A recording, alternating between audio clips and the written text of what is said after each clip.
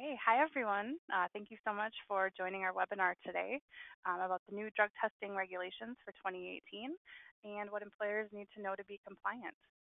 This webinar is brought to you by Orange Tree Employment Screening, and the presentation will be given by Nina French, Managing Partner of the Current Consulting Group. Nina has been a longstanding member of the employee screening community, advising clients on drug testing strategy and occupational health and wellness operations. After the presentation, Nina will definitely be able to answer any questions you might have and to continue the conversation. If you could, please raise your hand through the GoToWebinar, and we will be sure to unmute you to ask your question. Thank you so much for joining us, Nina. Thank you. Thank you for having me, and thanks for everybody who's joined today. We have a pretty large audience, and I sort of use that when I speak and on behalf of Orange Tree and other clients to gauge how much interest and how much confusion there is right now in the world of drug testing. And so we have a lot of information to go through, and a lot of it is heavy, right? So it's legislation. And what I try and do is to understand that this audience can rely on Orange Tree to get detailed updates for what you need. You can talk to customer service, you can talk to your sales rep, you can talk to your account manager to get details if you need it. What our intent today is to give you an overview of the new legislation that's passed, to give you some details on the new marijuana laws because they are so complex and changing, to give you updates on the HHS and DOT changes and how that's going to impact you, give you a little bit of insight into what wackiness we're going to see in 2018, and then we'll leave some room for questions. But we're going to do it so that it applies to all of the attendees today. And I want to just keep reiterating that, contact Orange Tree if you need some more details, because we're not going to go into extraordinary details of any specific state or law to the extent that you would need if you're an employer in that state and you need to make policy changes or program changes. So that's what the team at Orange Tree is there to talk to you about. What I will start with is that 2017 was as active as we predicted it would be. And as a almost 5-year veteran in employee screening, it is the busiest, most interesting time that I can recall ever in drug testing and in employee screening as a whole. We're seeing all of those things about ban the box. We're seeing things about how we can use all of the new data that we are collecting on people to determine if they're good fits within our organization. And, we're seeing a very complex, tight hiring market.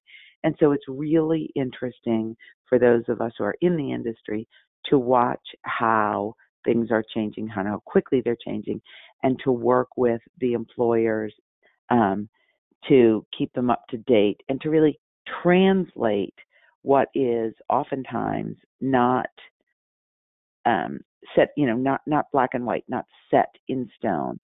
Translate it so that you can be protected and you can be aware of what's happening. And so, like I said, 2017 was extremely active. We saw 16 medical marijuana laws. We saw 3 recreational marijuana laws change. We saw workers' comp laws, drug testing, and as is always the case, those that are proposed and those that change are different. And so we saw that the number of laws that are proposed versus the ones that are, introduced versus the ones that are changed, it's fairly significant. It's changing where they're passing a higher percentage each year. And we're seeing that with a lot of the marijuana laws that are getting proposed. It's taking 2 and 3 times for them to be adjusted before they actually pass. And so you'll see that in the number of bills introduced and the number of bills that pass each year. Drug testing laws that pass, if you were to Google drug testing, you would get a significantly different number than we've shown on these 2 screens. What we're showing here are the ones that are specifically related to employment drug testing and employment law. We have some that affect welfare law. We have some that affect, synthetic drugs, DUID. What we're not showing here are all of the other drug laws that affect criminal justice, that affect, welfare, all of the detailed laws. We don't show them here, so you would get more. So this is a focus on the legislation that's passed that affects drug testing. A lot of them, obviously, the highest percentage are related to workers' compensation. Are related to marijuana. I said workers' compensation, are related to marijuana. But all of the laws sort of have a trickle-down effect and impact one another. And as we go through some of them, you're going to understand. So let's start with some of the ones that are sort of highly impactful and in a more general sense. They're not specific to marijuana. West Virginia, we saw a mandatory drug testing law pass. And basically what it said is that it's granting protection for employers against civil action. And what it does is says, in West Virginia, as an employer, this mandatory law is going to have certain requirements of you. Many states do not have mandatory laws. And so I pause before I go on, and I want each of the attendees to understand the different types of laws in the different states. So I shouldn't say several,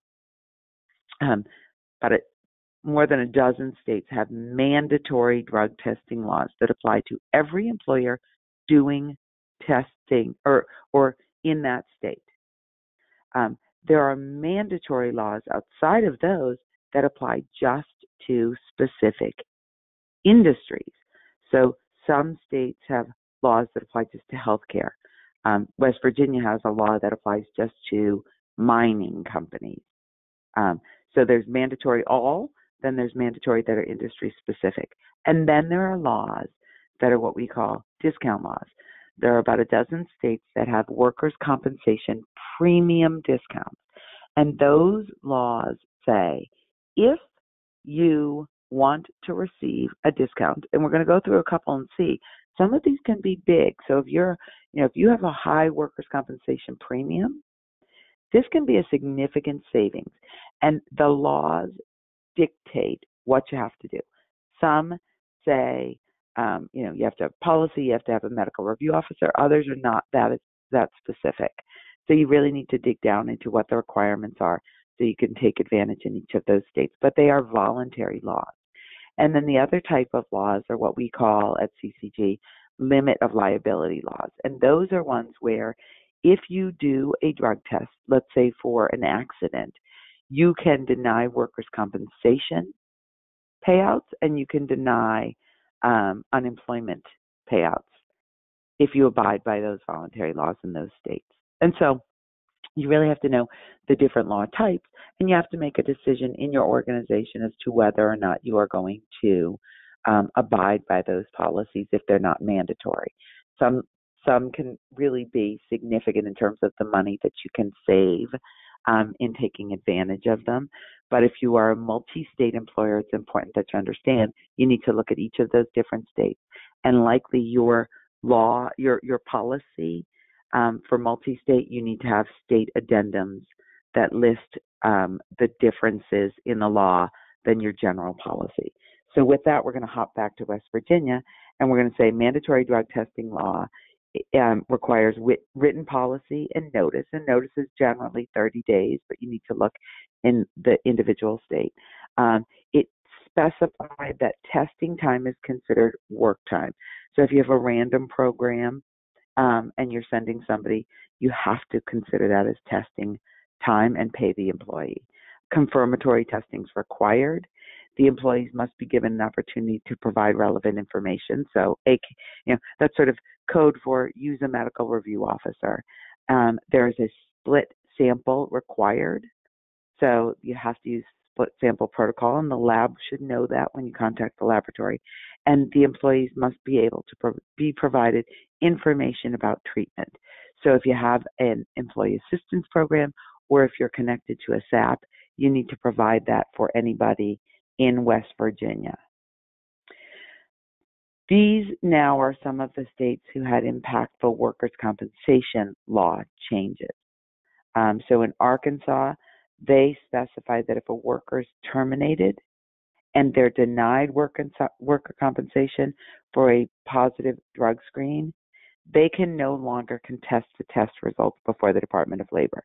So that's one that we would consider sort of an uptick in protections for employers in Arkansas. Iowa, the law previously permitted the denial of workers' compensation if the employee was intoxicated and the intoxication was a substantial factor in the accident. But sort of read between the lines on that. There's still areas to contest that. And so the law was amended so that a positive drug test immediately following an accident basically provided the legal presumption that the person's intoxicated, and the intoxication was a substantial factor in the accident. So really, again, how to apply that in a very general sense is now a positive drug test counts as intoxicated. We're going to talk, when we talk about marijuana, a little bit about the area of intoxication and impairment and how that's significant right now in drug testing. Missouri had a change in 2017 where the law previously permitted workers' compensation denial or reduction if drug use was a factor in the accident. It's amended so that the positive drug test sort of becomes that presumption. So again, this is protecting you to say a positive equals presumption of drug use. The drug test has to be done within 24 hours, however. So you can't go back 3 days later and have a positive for marijuana and apply that workers' compensation denial. They have to have the employee notification and the opportunity to retest. Retest does not mean you get to take a new test.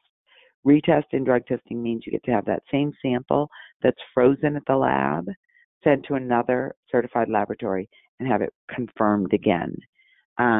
And that the positive test has to be confirmed by mass spectrometry. So for those of you who are in Missouri and you're using rapid screening test technology, you need to make sure that those rapid screens are sent to a lab for confirmation or for retesting. Okay, so really important if you're taking advantage of it. And then Wyoming sort of put a big stamp in a way on their voluntary workers' compensation insurance discount for their safety programs. And they said the base rate goes from 5% to 10%. So if you're in Wyoming, you get a 10% discount on your workers' compensation as a base, and it can go as high as 30%. So they've really raised the stakes for people to start taking advantage of the voluntary workers' compensation premium discount law in that state.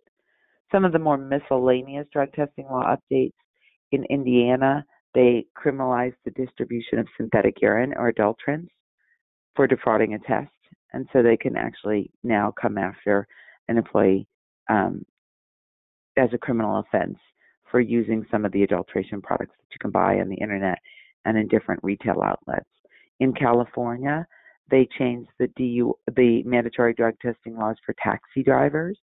They haven't really specifically stated if that's going to apply to sort of the Ubers and the Lyfts, but it is mandatory drug testing for taxi drivers. So if you're doing business in California, and you're screening, you need to know that that's now applicable to the employers, and they have to apply with the DOT standards. We're going to do the second half of today's webinar is specifically going to talk about what the new DOT standards are.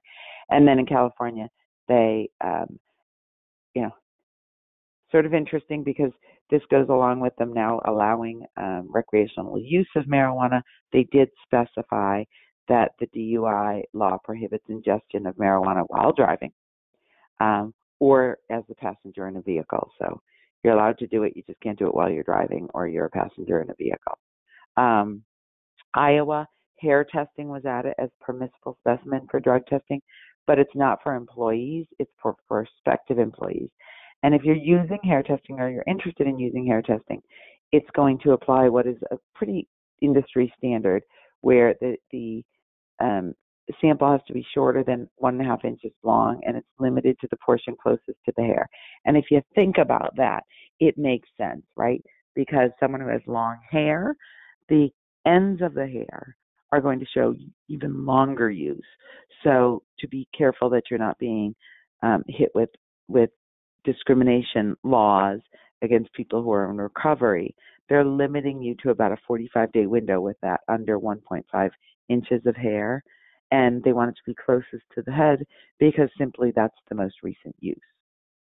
In Illinois, they stated that law enforcement agencies have to have a written policy regarding drug testing, and it has to be within 1 hour of an officer-involved shooting. Very few of you are in law enforcement, but that's applicable if you are. They state written policy with almost no exception. Not only is a written policy a good practice, it's usually a requirement for anyone who's doing employee testing. It's absolutely the foundation of any drug testing program. Now we're going to move into some new marijuana laws in 2017. And like we said in the beginning, it's the most active area, and it's the most important for you as an employer to be paying close attention to, because there is a lot of gray area. The first area of gray is that it is still a Schedule I drug in the United States. And so in every law, there is gray area, and you can be sued. It doesn't mean you're going to win. It doesn't mean it's going to not be dismissed. But obviously for an employer, there's cost to even getting involved in any sort of lawsuit. We are hearing a lot of employers questioning whether or not they should still be doing drug testing. And that's where there really is a catch-22. If you don't do drug testing, then you really open yourself up to a whole different set of risks, which are negligent hiring risks, and laws that you are knowingly not providing a safe workplace. And so there's risk involved in that. And so we're encouraging people to continue drug testing and to sort of be cognizant and aware of the changes. Make sure that your policies are reviewed as a living, breathing document, and they're updated and reviewed more than annually to a large degree, so that you're making sure your definitions protect you as best as you can be protected with the changes that are happening. So in West Virginia, they were clearly active this year, but the West Virginia Medical Cannabis Act makes marijuana available for serious medical conditions. And we're going to see through these medical marijuana laws that a lot of these are changes to which conditions and how you can take the marijuana. So in this case, they've made available for some serious medical conditions. I'm in Pennsylvania. They did the same here, and they list specifically which types of conditions count for medical marijuana. They also said that the forms are other than dry leaf. So dry leaf is traditionally what you would use to vape or to smoke. That's not allowed. Employers cannot discriminate, so they can't terminate, discipline, or conduct adverse employment action based on an employee's status as a medical marijuana user. Okay? Status. So what that means is, in many of these cases, you got to be super careful listening to the law. What it means is that you cannot say, oh, you have a medical marijuana a card, and so we're not going to hire you. You have to go through the process of drug testing. Employers can prohibit use on the work premises. They can continue to discipline employees for working under the influence of marijuana when their conduct falls below normal standards of care. And so influence in marijuana is a tricky, tricky thing.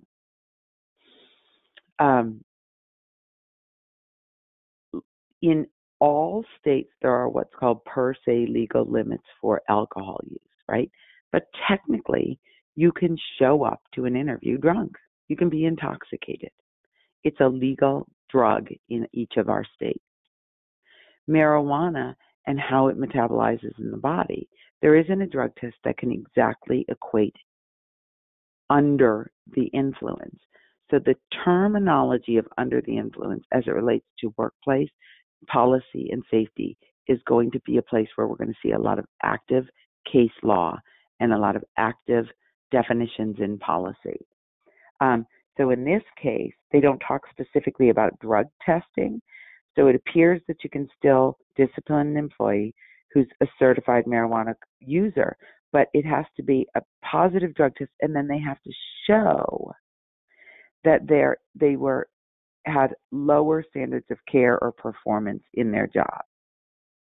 And so it's important that you look at both of those things when you're looking at terminating, and you can't just say the person had a positive drug test. So thinking about random drug testing, that's where you're going to be limited slightly in West Virginia unless you fall under federal standards. So you got to think about that. But it has to be someone who's a certified patient. They can't go out and get the certification after the drug test, and it has to be for those specific reasons that are approved under the medical marijuana laws. In Indiana, they've established a program for patients for treatment-resistant epilepsy. Super specific. They do not mention workplace, and they do not mention drug testing. And so this is really a medical marijuana law that's very specific. And they talk about cannabidiol. And when we get to the DOT section, we're going to talk a little bit about the difference of cannabidiol and THC, because it's really important for those of you who are just really trying to understand this craziness and how things are changing. You really have to understand what cannabidiol and THC are. We're going to cover that a little bit later in the presentation. If you think this is not coming to a state near you, I want you to think again. This is the state of marijuana in the United States as of 2017. The states in blue have approved both medical and recreational marijuana. The white ones have no medical marijuana laws no marijuana laws right now. But you'll see when we look at what's active in 2018, a lot of them have laws that are under review in the states. It's also important to note that there's not a single state that has passed recreational marijuana without having passed medical marijuana first. So look at that state and you'll see that it's likely coming. We're now seeing where these laws are being refined. So in many of those states, they had medical marijuana laws, they existed, and now they're making changes to start to refine them. And that's due in part for those of you who are employers in these states, right? It's due in part to active participation with you and your legislature, giving them feedback that this is confusing and there are a lot of loopholes and they have to get crisper, if that's a word, more crisp in how these laws are written. So in Arkansas, the Medical Marijuana Act extends anti-discrimination protections to both applicants and employees. So what they say in this law is that an employee under the influence during the hours of employment or it excludes them from working in safety-sensitive positions, but it also says that the damages are limited for employment discrimination suits. So as an HR person, you have to really look at the application of any other ADA claim.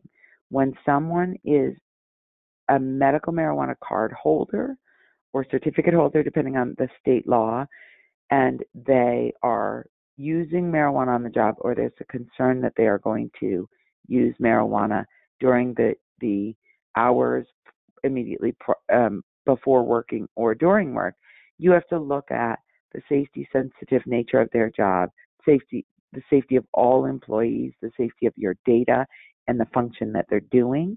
And you have to really say, if they cannot perform this job that we have defined as safety-sensitive, do I have to make ADA accommodations, and where and when can that employee work within our organization? You're going to see that throughout these different state laws, that you have to look at the application of ADA laws now for medical marijuana patients. In Georgia, they added new diagnoses and conditions where they can use cannabis oil, and they've included autism. And then anyone in the hospice program, regardless of the diagnosis, can use THC oil. Likely not to impact you in terms of workplace, the hospice piece, but it is significant for the autism piece that they can use THC oil. And so again, you have to figure out how you're going to accommodate that use. And I want everyone here to be cognizant of the fact that a legal definition of safety sensitive in your workplace can have far-reaching applications. And that applies to marijuana as well as prescription drug use. You need to look at the job descriptions in your organization and see if you can apply safety sensitive job descriptions outside of what we traditionally think, outside of sort of the construction and transportation industry. Is there financial safety sensitive? Is there healthcare sensitivity? And so apply those, and then your level of workplace drug testing and the level of accommodation you can make is different than some of the other positions in your organization. Really important for you to look at those. So when we move through some of these other laws, Iowa added some more conditions that apply for THC cannabis oil. Vermont increased the number of dispensaries and added more conditions that apply to medical marijuana. Louisiana protected the medical marijuana industry workers from arrest, and that's where you're seeing confusion between federal law, where you're not allowed to distribute, manufacture, grow, or consume marijuana because it's a Schedule I drug, in direct contrast to state laws having full industries where they're doing just that. Maine had an emergency bill to realize that their law for recreational marijuana didn't specify that it was for adults 21 years and over. So they added that.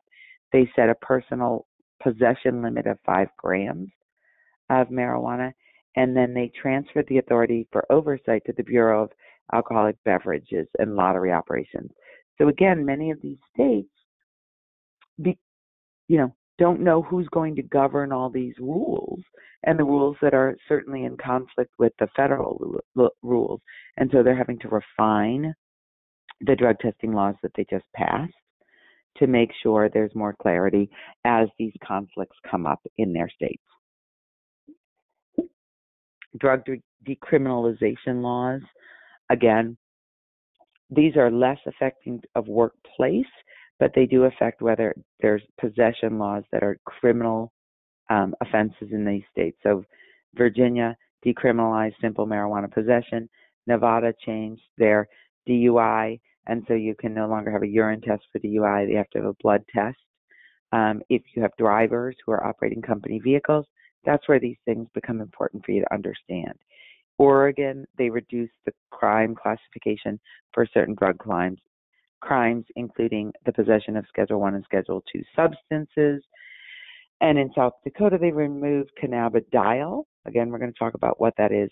They removed that from the definition of marijuana, and they added it to the Schedule IV controlled substances. So it means it's sort of a lesser drug in terms of how damaging it can be, and that's how the schedules go in South Dakota. There were some significant case laws. Those of you who have not looked at Barbudo and Advantage Sales and Marketing, it's important that you do it. So these laws and these cases specifically look at employers, the application of those ADA rules, and discrimination for just being a card holder or a medical marijuana certificate holder. So you want to look into those cases like Barbudo and see how you have to apply the use of a card holder status versus the application of drug testing in the workplace, and then again how you have to apply ADA when it comes to marijuana use. Callaghan versus Darlington Fabrics in Rhode Island. The gist of this law was that the disability laws in Massachusetts and Rhode Island protect medical marijuana users who have a qualifying disability from being fired or not hired, so read candidates, due to medical marijuana use, unless the state disability law requirements are met. So the employers have to engage in that interactive process to determine whether the disability has an impact on their ability to perform their job. And even though drug testing is still permitted, you have to take you have to go through that interactive process with somebody through the ADA to see if there's any additional steps or precautions that you have to take before you discipline or terminate or refuse to hire an employee based on that new case law. And so you'll see those as themes as we're seeing these marijuana laws pass. Your need to know which types of ailments apply. The person can't go out after a drug test or after notice of a random test and go get a card and become a card holder. So you have to know how that's going to apply. Make sure that's in your policy. And then you have to really brush up your skills on ADA and what you have to do to make reasonable accommodations and if and when that's going to be applicable in your workplace. So now we're going to get into the HHS and the DOT updates. And we don't have tons of time, and so we're going to cover it, knowing that you need to go into this in detail. But both the HHS and the DOT made changes. They are very similar, but they're not the same. The Department of Health and Human Services applies to all federal executive branches and their agencies and their drug-free workplace programs. But the agencies under them don't have to conform to them. They can, but they don't have to. The DOT, as of January 1, does now apply with most of what the HHS rolled out. And the most specific thing is that they added 4 semi-synthetic opioids and into their drug testing panel for the DOT. And the DOT, remember, has all of the different agencies under it, like the truck drivers, the FMCSA, the FAA. So it applies to all of those. And the full regulations are here. You're going to get copies of this recording, but it's 49 CFR Part 40 is the Department of Transportation's rules. And then each of the agencies have their own regulations underneath that. So it applies to all of those agencies. It aligns with the federal mandatory guidelines.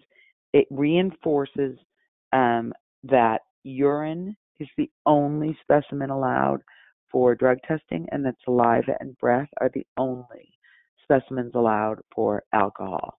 The HHS, will talk about it a little bit, but I don't want to cover it in too much detail, mentioned that oral fluids is allowed. It's likely going to happen in the next 24 months, but it is still not allowed under DOT programs. There's 14 changes. All of them are final. And, they do go through the comments because there was a long comment period. They do go through the comments if you care to look at them to understand why they made changes and what the impact of that change was going to be. The panel change, the most significant part is you'll see this on your reports now if you're an employer. The wording has changed. So opioids accommodate the synthetic and semi-synthetic opioids. So they've added the ones that you're hearing about in the nightly news, right? Hydrocodone, hydromorphone, oxycodone, and oxymorphone. So it's still a 5-drug panel, but there's a lot more sub-drugs under each of those 5 drug categories. And then they've added MDA as an initial test analyte. That's under the amphetamines category. And they've removed MDEA. Again, if you don't change it, it's not a 7 panel. It is a DOT 5 panel, and it's going to remain the same. They made a change like this in October of 2010. This is the same sort of thing, but it's still going to be referred to as a 5-drug panel. Opiates, if you don't know the difference, those are sort of the natural ones. And I've had comments after these webinars. You got to understand I'm applying this to a pretty broad audience here. So heroin is technically synthesized, right, out of opium. But in general, this is sort of the more natural drugs that are derived from opium: morphine, codeine, heroin, opium. The semi-synthetics are the ones that are being manufactured. The methadones, the Percocets, the Lortab, Vicodin, Dilaudid, those are the ones that have been added. Those are the ones that are being so highly abused right now. The MRO verification process has changed, and it's important that you pay attention to some of this. So under the DOT, they are now stating that a prescription means a valid prescription, but it's super significant in the fact that in two different ways, right? The prescription verification allows the MROs to, allows the DOT, they were reinforcing that marijuana in any form is still a Schedule I drug. It is not allowed under the DOT program. They're not going to talk to you about being a card holder. They don't care. If you're in a DOT position and you present a medical marijuana card, even if it's in a state law and it's an allowable ailment, the DOT says we don't care. You can. It doesn't matter, right? They can also, the MROs can request a THCV test. So we have a slide coming up on this, but THC is prescription use of marijuana under using FDA cleared drugs. The MRO, if they are suspecting that someone comes up with a prescription for Marinol or Dronabinol, we're going to explain what they are. They can run tests and they can see if the person has a valid prescription, but they're using over-the-counter drugs that are given out by a dispensary by ordering a THCV test. As a DOT employer, there's added cost, and you have to allow the employee or allow the MRO to order these tests at their discretion. You cannot insert yourself and say we don't want to. You have to let the MRO order those tests, and they're going to do it because they're going to try and verify the use of a prescription drug.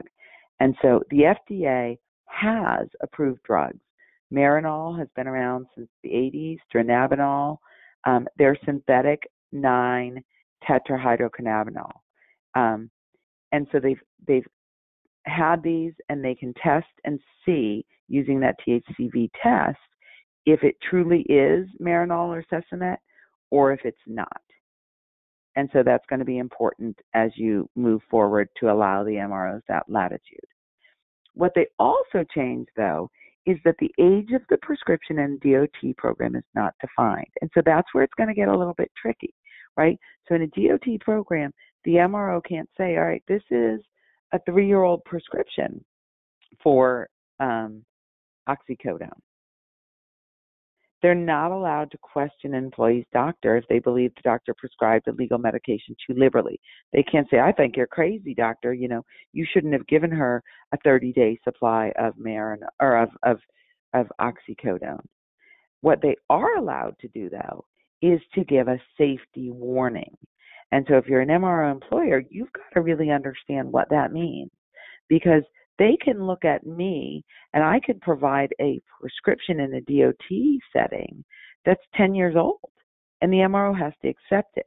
But then they can say to you as an employer, there's a safety warning. I have concern that this person, even though I'm giving you a negative drug test because I have to overturn it based on her 10-year-old prescription, I have a safety concern. And then you, as an employer, have to figure out what you're going to do, because the DOT regulations do not say specifically what you do when you get a safety warning, but it certainly gives you higher risk knowing that you're putting someone behind the wheel who is possibly misusing a drug. So you really have to be careful to understand how you're going to do that outside of your DOT policy, how you're going to deal with safety warnings. And then as an employer who follows the DOT rules, you need to understand that you most often can limit in a non-DOT program the length, the age of a prescription. So in a non-DOT program, you can say, if it's over a year old, we are not going to accept it, and we're going to tell our MROs not to reverse the drug test and to report it to us as a positive. So it's super important to look at the role of the MRO and safety risk if they're going to downgrade a test which they now can do, they're going to downgrade it, and then they're going to report a safety risk. So you're going to get a negative, and then you're going to get a safety risk. And you have to understand that they can report in a DOT program medical information without consent of release by the employee. Okay, so sort of complicated to cover on one slide and quickly. So write yourself a note to go back and to understand how that applies and what you're going to do from a policy perspective. Some of the less heavy stuff, there's some new fatal flaws. So, if you're a DOT employer, understand that they're going to come. It's a fatal flaw, and understand that in most cases, for a fatal flaw, you're going to have to retest the employee. They've added, sorry, I went through that one quickly, but they've added 4. There were 4 fatal flaws. They've added 3 new additional ones specifying what to do, and that it's a fatal flaw if there's no chain of custody, if there were 2 separate collections performed using 1 chain of custody, and if there's no specimen submitted, but there was actually a specimen collected. So they're going to talk to you about all of those different fatal flaws, and then you have to apply what should be your existing procedures. Just know that there's 3 additional ones. They changed what a collector can do when there's a questionable specimen, and they just added clarity that they can discard, that they should discard the specimen previously collected. And then the MRO only has to report the outcome of the one test, because that was confusing for employers when they would, sort of get one and then they'd have an observed collection and have a second specimen coming in. They've clarified that for collectors. They've removed blind specimens. So if you're on the phone and you're a large employer who was subject to working with Orange Tree and submitting blind specimen, they've removed that. But I want to assure everybody that that does not mean they removed any requirements. There's still stringent requirements for the laboratories that are happening through the National Laboratory Certification Program, but they've just removed it from the burden for employers to have to do that. They've required that anybody involved in the process on this end, right, on the industry end, the MROs, the BATs, the SAPs, are part of the ODAPC listserv, so that we get updates via email, and we don't have to all carry around big copies of the DOT regulations and be able to prove those under audit. So seems simple. If you're an employer, I suggest you also sign up, because it's free of charge and it just keeps you in the loop. And then they've, like we said, clarified the specimen types. Nothing changed. They just reiterated that urine specimen is the only drug specimen allowed, and that saliva and breath are the only alcohol tests allowed. And then they've reiterated that DNA testing on a urine specimen is not allowed. They just reinforced that. That's not a change. What's important to know is that there are actually 20 different states. So the DOT law doesn't apply to the states, but the states very often reference the DOT, the HHS, or SAMHSA in their laws. So it's critical for you to talk to Orange Tree about those different states and make sure that your panel change is reflective of it. So it's mandatory that you're using this new HHS panel in Kansas and in Louisiana. In Puerto Rico,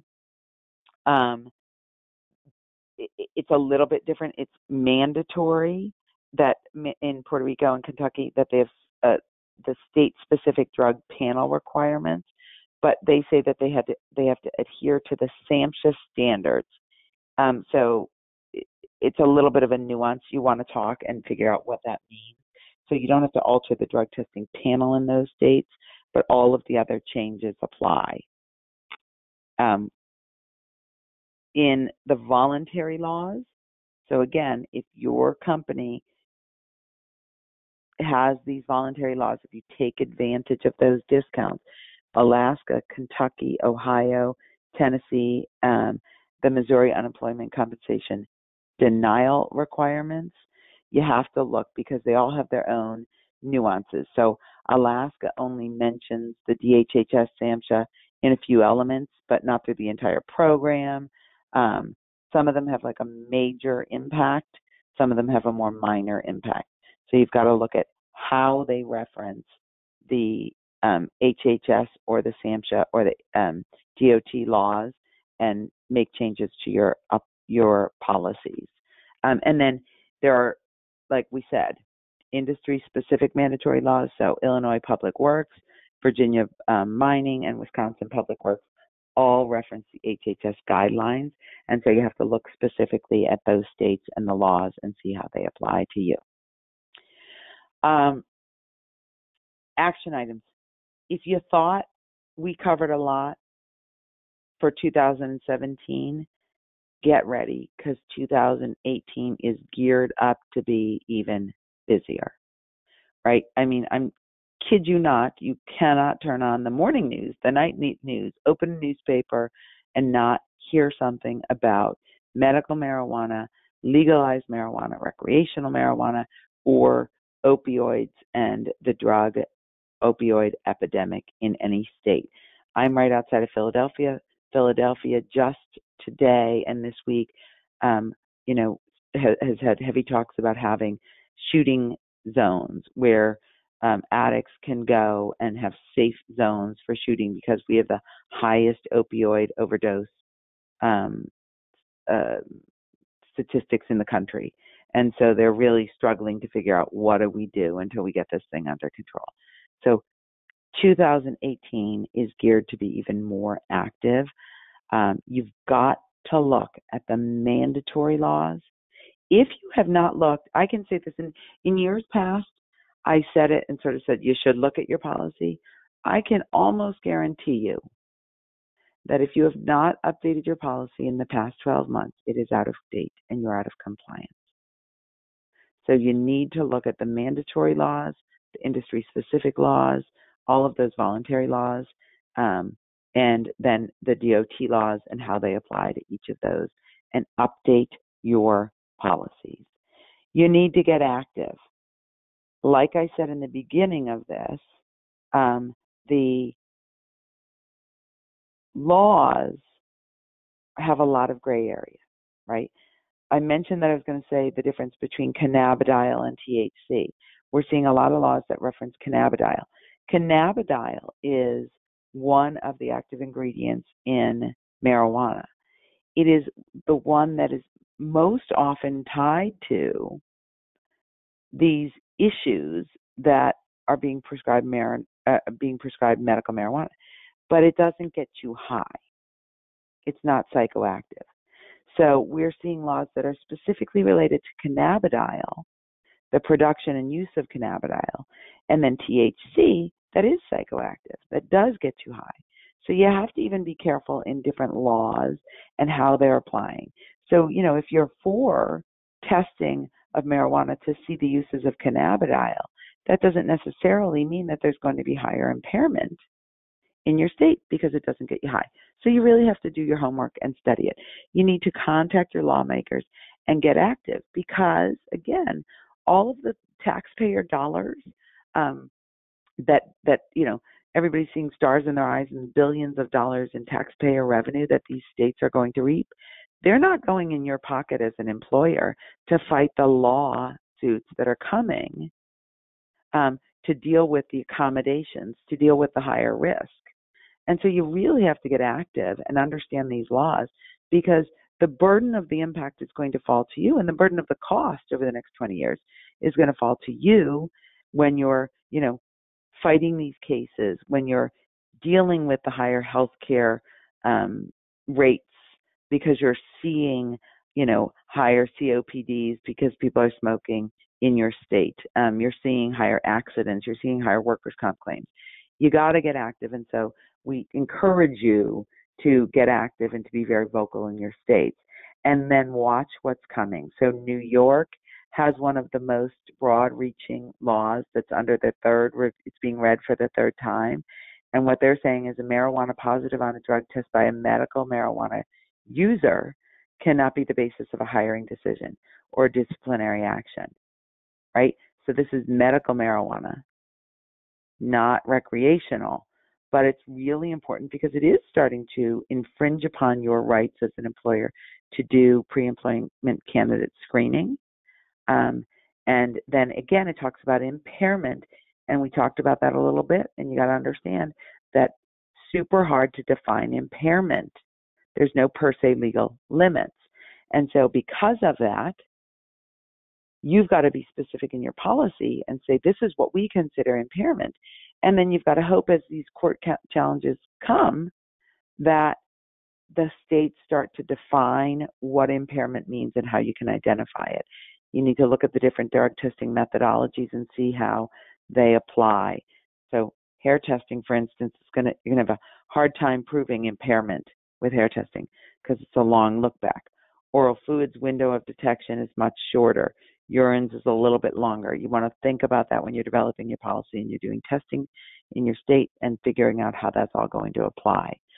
Vermont, this is the first time they're legalizing recreational marijuana for persons 21 years or older. And as of yesterday, this passed. What's super important is this was legislative. So this wasn't the people raising and presenting a law. This was the legislature for the first time saying, we are passing it.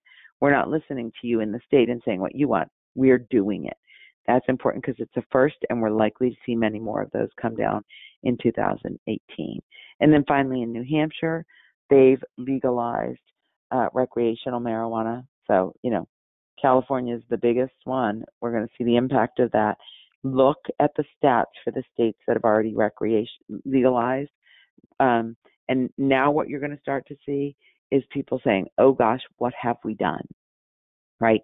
They're seeing the impact of the higher the higher accident rates, the higher workers' comp rates, the higher healthcare rates. And so as we're seeing different states legalize recreational marijuana, you want to apply what you're seeing in the state. And they've issued great reports in Washington and Colorado, the statistics, and start applying them to California. And that's going to help you predict what's coming down in 2018 in terms of the costs and the impact in the states where we're seeing the recreational marijuana. So we got about a few minutes left, I guess, maybe not even 5. And I do see one question. If you have more, you can let us know, but let's at least see what that one question is, Suzanne. Okay, perfect. Thank you, Nina, for that really helpful, really relevant information. I do see a question in the chat, and just a reminder, if you'd like to ask a question, either put that in the chat or please raise your hand and I'll be sure to unmute you. But the question I'm seeing is, would you advise changing our non-DOT 5-panel drug test to a DOT lookalike panel? It's a really good question. If you're in a state that requires it, obviously the advice is simple, yes. If you're in a state that doesn't require it, then it is absolutely something to look at, but you have to be really aware of what we talked about with the reversal and with the prescription validity time frame. So understand that if I have one pill for one legal opioid in 1 year, then I can generally go about using and possibly abusing that drug. And so the drug test isn't the only thing, right? If you're going to change the panel, because there is a huge impact, we're even seeing workplace overdoses on site increase. If you're going to look at changing the panel in those states, then you also want to look at employee assistance programs, recovery programs, and specifically what your panel is going to do if the MRO notifies you that they're concerned that there's use beyond a normal medically prescribed use. So I advise strongly that if you're going to make the change to align with that panel, you really use it as a time to think about your whole program overall, and think about, drug testing as a component of a safety program and as a component of an employee assistance program and as a component of your healthcare and recovery and wellness program. Okay, perfect. I think that we had a question submitted in advance of the webinar that I actually think you might have just touched on, Nina, about modifying policies to be more broad or more specific, and maybe you could just expand your thoughts with me. There are great programs available to employers. Some are through, your healthcare coverage and their employee assistance programs, but many of those are just telephonic services that, you can use. Your employees can call and they get a call-in service. Those are oftentimes not sufficient for what we're talking about now. There are a lot of programs available that are truly employee substance abuse professionals. And oftentimes, you as an employer can develop relationships with those providers. And I can certainly work with, the team at Orange Tree to help you know what some of those are. But these are they're SAP providers for DOT regulated employers, but you can expand your relationship with them outside of just safety sensitive employers. And you allow your employees at their own cost, right? It doesn't have to be at your cost, to contact a substance abuse professional and to be assessed. If you're looking at it as an additional benefit, then you can often say, look, we'll pay for the first session for you to go in and be assessed. And then they can provide treatment. You can look at, recovery treatment and continued testing programs. There are really strong statistics in recovery that show that if you have an employer-sponsored program of testing once you've come back into the workplace, once you've come back from being in an inpatient treatment program, if you have a program where you continue to test, that you have a much longer term success rate. And so when you're looking at your programs, I think it's a really good time to look at those things and to actively retain these good employees that you've invested so much in training and giving them outlets for recovery and for continued treatment and success. Because you drug test does not mean you have to have a no tolerance policy. We're moving into an age where we're looking at maintaining healthy employees and supporting them. And so it's, I'll allow room for another question before we end, but it's important that you look into those programs when you're looking at your overall policy and provide those different types of outlets to your employees. Perfect. So we did have a couple questions about receiving the slideshow as well as the recording for the presentation, and we will definitely make those available after the webinar. I see one question here. Since 2018 will be an active year, where is the best place to find changes or additions to drug testing laws? Well, work with Orange Tree. They're very active with CCG.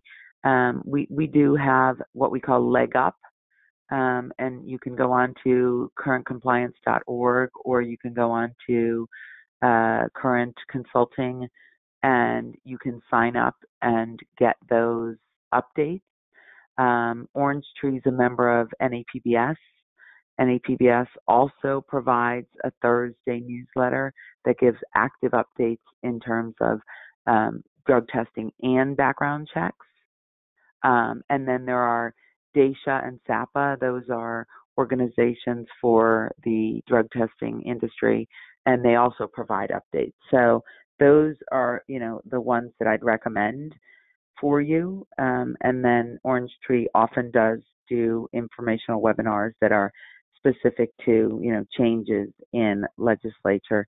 And we notify our clients, and, Orange Tree is one of them, when there are significant changes that come about, and they in turn will notify you. So lots of different ways to to stay involved because it does change all the time. And the person who asked that is in Pennsylvania, and that one is one that's really going to change quite a bit over the next year. So, and by the way, also that ODAPC listserv, if you're a regulated employer, sign up. That's a free one too, and it gives you a lot of information on the DOT, and that's important for you to get updates on too. Okay, well, it looks like we're right at the top of the hour. Thank you so much, Nina, for your really helpful and insightful, very knowledgeable presentation. Thank you so much. I'm seeing thank yous in the questions, so it sounds like the audience definitely appreciated that. Any final thoughts? No, just we appreciate that Orange Pretty brought us on to do the webinar for you, and everybody for staying on and staying active for that whole hour. I know webinars sometimes are a little hard to pay attention to, and so we appreciate you staying on. Okay, thanks everyone. Thank you. Bye.